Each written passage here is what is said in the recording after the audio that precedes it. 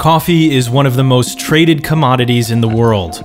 1.6 billion cups are consumed every day, and the global market is worth 64 billion euros. But do coffee farmers get a fair share of the profits?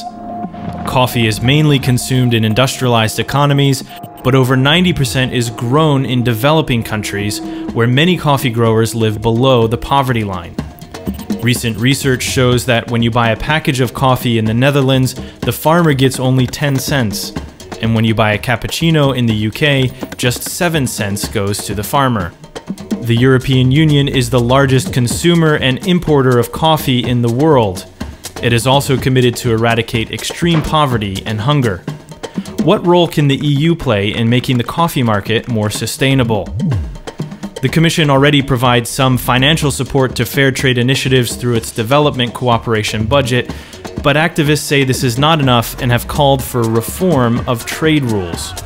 Trade is dominated by large multinational traders and roasters, and coffee prices are volatile.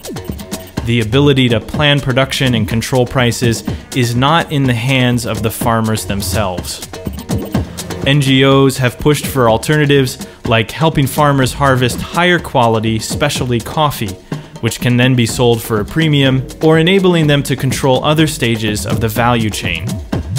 Farmers also need better access to technical knowledge, infrastructure, and capital.